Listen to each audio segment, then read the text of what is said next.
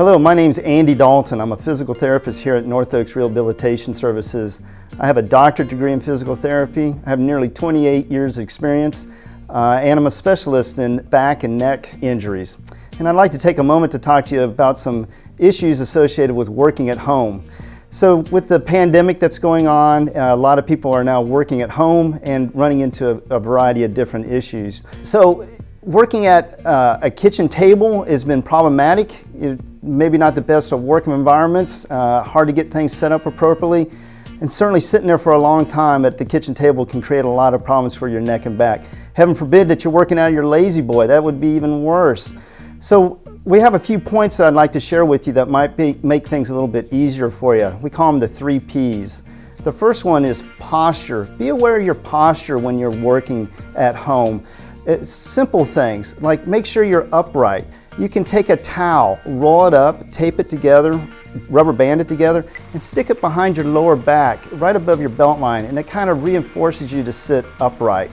You want to make sure your chin is back and not way out in front of you.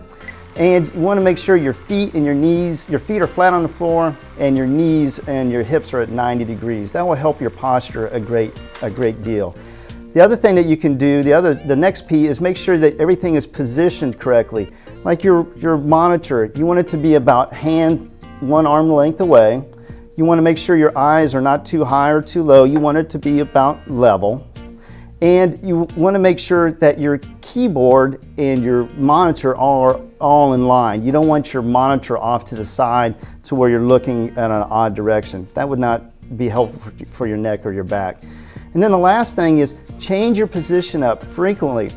If you're like me, you get engrossed into a project and 3 or 4 hours go by and you go to get up and suddenly you realize, hey, my neck and my back are awfully sore. But if you just simply watch your posture throughout your working time, maybe set a timer to go off like every 15 minutes or so to do a little quick posture check.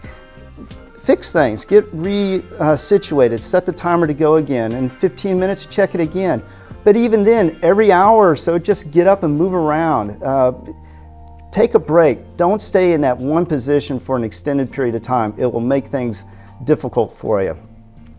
But then even beyond that, exercise. You know, you're at home and it's easy to get into a bad routine of working and not taking care of yourself. We want you moving. We want you outside exercising. Try to get away from the work environment as much as you can, even though it's in your home environment. So there are 3 really basic exercises that I can show you. One's for your neck, one's for your mid-back, and one's for your lower back. So the first one for your neck is, again, if you find that I've been here a little bit too much and my neck's sore, it's a very simple exercise. All you do is sit up nice, tall and proper, and look straight ahead. Put a finger on your chin. This is kind of like your start-finish line. You just put it right here. And all you do is take your chin straight back, hold it for a 1-2 count, and then back again.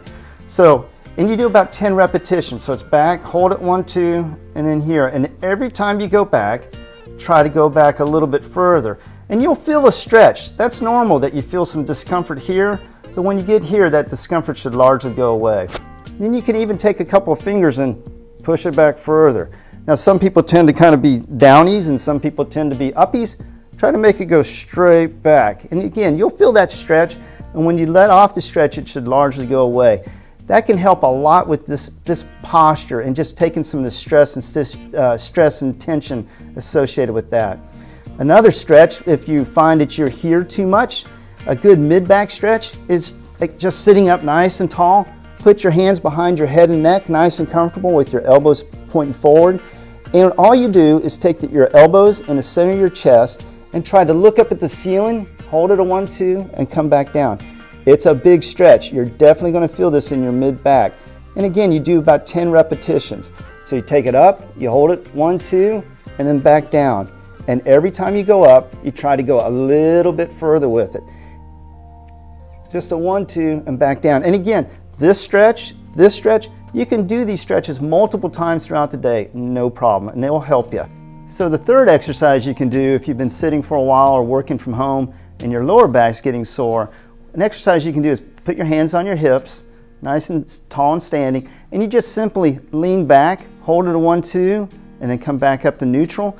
and do it again 10 times, and every time you go back, hold at that 2 count, and every time you go back, try to go back just a little bit further with it. You'll feel the stretch. And it might be, again, a little bit uncomfortable back here, but when you get back to your starting position, that stretch sensation should largely go away. But this is a good way to counteract all the badness that's created by sitting in a poor posture throughout the day. So this is a good quick one to try. 10 repetitions, again, several times throughout the day. So these are just some quick, simple exercises that you can do at home, at the workplace, and see if it helps you out as far as your neck and back discomfort that you might have associated with working at home. For more information or to schedule an appointment, give us a call at 985-303-2884 or visit us at www.northoaks.org.